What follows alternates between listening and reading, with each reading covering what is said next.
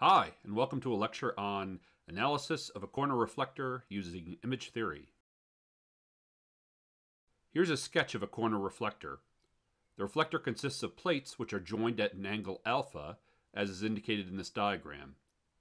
The feed consists of an electric line source which is oriented perpendicular to the screen. The distance between the vertex of the reflector and the feed is d, and the width of each plate is w.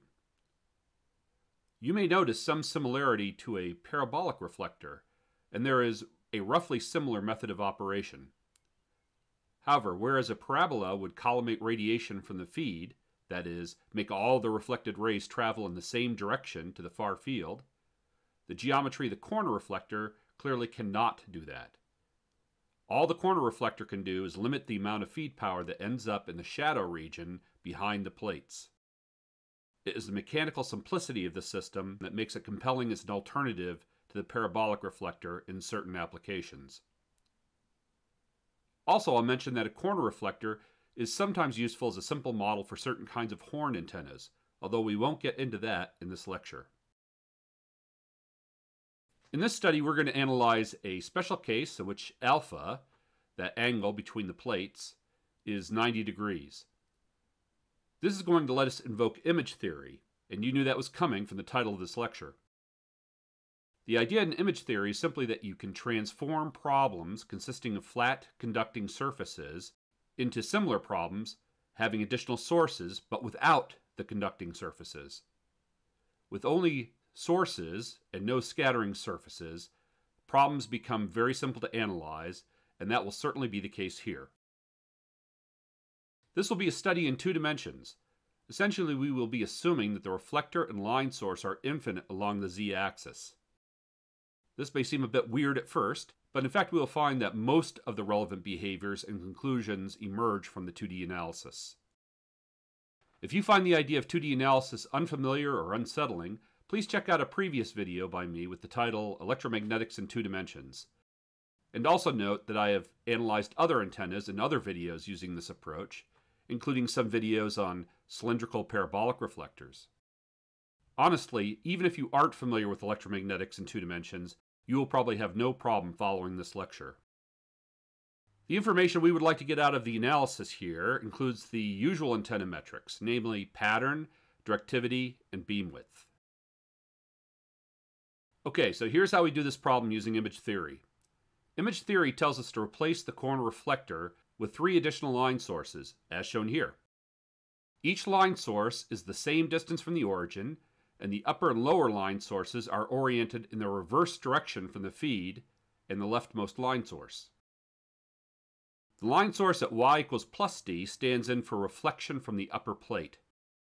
Similarly, the line source at y equals minus d stands in for reflection from the lower plate.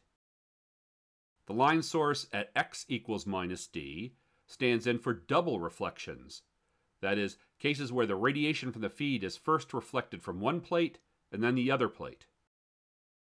This modeling of double reflections is also why the direction of current is opposite that of the other two line sources. Not indicated here, but important to know, is that the magnitude of the current on each of the additional line sources is the same as that for the feed. Together, these three additional sources account for all the possible reflections when the vertex angle is 90 degrees. By the way, if you'd like to see this described in a textbook, a decent reference is Stutzman and Thiel, 3rd edition, section 6.6.2. Before moving on, I need to make one other important point. Note that the width of the plate, that is W, has vanished from the problem. This should alert you to a shortcoming of this method of analysis.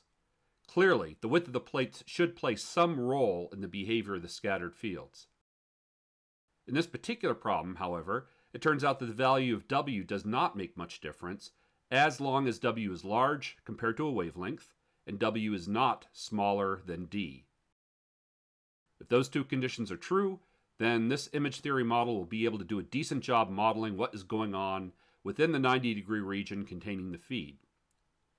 Otherwise, you can expect that diffraction from the edges of the plates might significantly affect the results inside this 90-degree region, and in that case you'd need to account for that diffraction separately. More on that at the end of this video. One final comment is that this image theory model is of course invalid for field points outside the 90-degree region containing the feed. In this remaining 270 degrees, we are saying essentially that the field is exactly zero. In order to account for the small and non-zero field in that region, we would once again have to account for diffraction. As I explained in the previous slide, 3 additional line sources stand in for reflections from the plates. One other thing to keep in mind is that the contribution to the field from the feed directly is going to be relatively important for a corner reflector.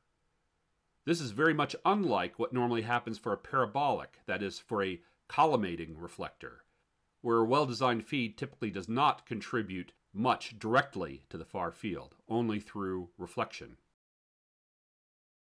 Okay, so now let's label the contributions to the far field from each one of these line sources. We have E sub f from the feed, and then E sub 1, E sub 2, and E sub 3 for the new line sources above, below, and behind the vertex, respectively. Further, we can immediately write an expression for E sub f as shown here. E sub f will be, of course, oriented in the z-hat direction, that is, out of the page, and we'll have some complex valued coefficient E sub naught. Taking the distance from the feed to the field point to be S sub f, we'll have a phase factor e to the minus jk s sub f, where k is the phase propagation constant, 2 pi divided by wavelength. And then this gets divided by the square root of s sub f, which is the spread factor for a cylindrical wave. We add to that the contribution from the line source at y equals plus d. This expression is of course essentially the same except for the sign, and also s sub f becomes s sub 1. And we'll do exactly the same thing for the other 2 line sources with associated distances s sub 2 and s sub 3. To get the total field, we'll simply add these contributions. Since they are all either plus or minus z-hat polarized, we can do this as a scalar operation, as shown here, and again, yay for 2-dimensional analysis. Making the substitutions, we obtain the scalar expression shown here. Now we can invoke the far field magnitude approximation. That is, in the far field, the small differences in the distances in the denominators of each term have negligible effect, so we can approximate all 4 distances, s sub f, s sub 1, s sub 2, and s sub 3, as the single distance rho, and then extract that common factor of the square root of rho, as I've shown here. As usual, we cannot similarly simplify the distances in the phase factors, that is, at least not without losing something.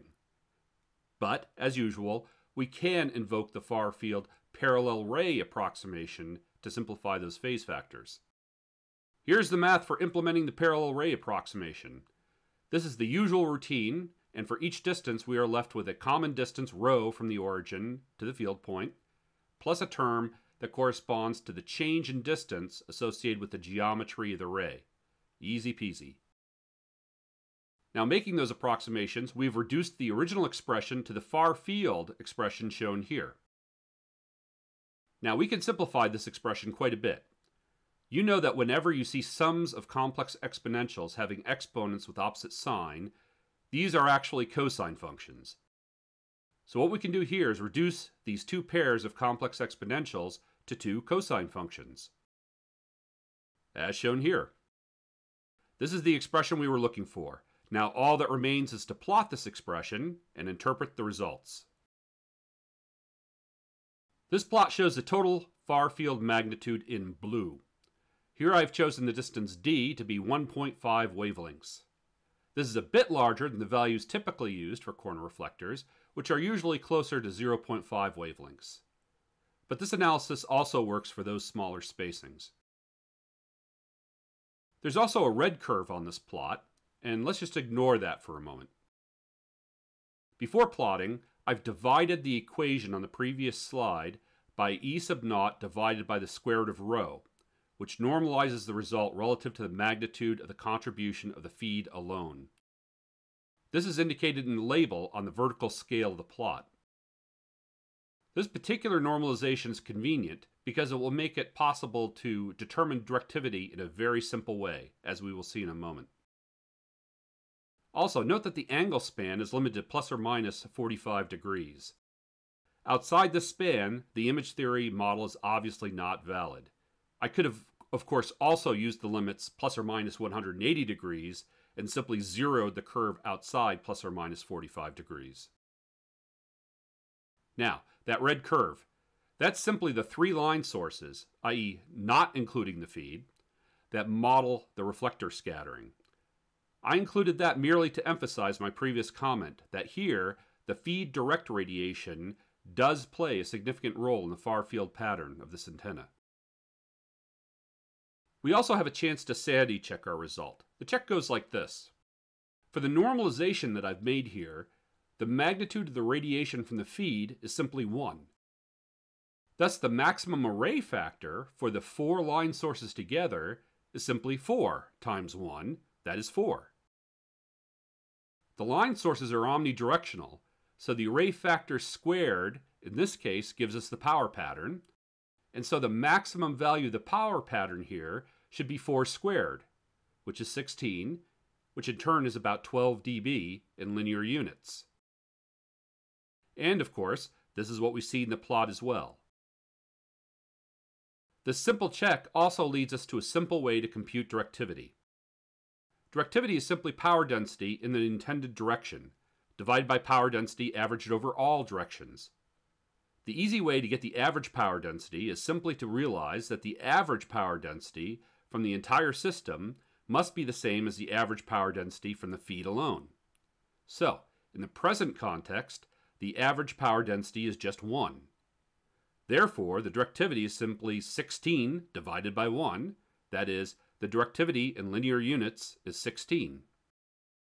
In other words, the particular normalization I've chosen for this plot lets us read the vertical axis as power density divided by average power density, and therefore the directivity is 12 dBi. With this plot in hand, we can obtain the half-power beam width simply by reading it off the plot. Here we find the half-power beam width is approximately 14 degrees, and that pretty much wraps up the analysis. So now, some concluding remarks. First, I mentioned that corner reflectors typically have D around 0.5 wavelengths, as opposed to the 1.5 wavelengths that I've used in this analysis. Generally, the smaller value of D gives you a simpler pattern that does not have the lobes that you may have noticed in the pattern that I showed. This analysis, however, will work equally well for that smaller spacing. Second, directivity and half-power beam width will certainly depend on D and alpha. Now, directivity and half-power beam width typically do not vary so much with W, that is, unless you violate one of the assumptions we mentioned earlier. Third, remember that image theory works only for certain values of alpha and with certain limitations on W. If you need a method with fewer limitations, then here are some ideas. Geometrical optics, that is GO, could be used. GO accounts for W, and GO might also be a good path to doing the 3D case, where you have to account also for the length of the conducting plates. GO will give you explicitly zero field in the shadow region beyond the plates, unlike image theory, although we know that the field behind the plates is not actually exactly zero. An even more general approach is to use GO and then to add diffraction, for example, using GTD. This will be accurate everywhere except along the shadow boundaries, where GTD has the unfortunate characteristic of predicting infinite magnitude. This is easily fixed by using UTD instead of GTD, so GO plus UTD is probably the best overall way to do this problem. To get started with that approach, a good starting point might be my videos Uniform Geometrical Theory of Diffraction Part 2, example, and Cylindrical Parabolic Antenna, UTD. If you are interested only in what is going on in the angular region that includes the feed, then another pretty good approach is GO with aperture integration. This would be essentially the same method described in my video, GO-AI analysis of an axisymmetric paraboloidal reflector. Finally, I'll point out that physical optics surface integration, that is PO, is a poor choice for this problem. The reason is that double reflection contributes significantly to the far field in this system. Now, PO would work fine if there were only single reflections, but there is no way that can account for multiple reflections without some additional work. Now, there is a fix, and it's called iterative physical optics, or IPO. IPO is far more work than is justified in this case, however. That concludes this lecture on analysis of a corner reflector using image theory.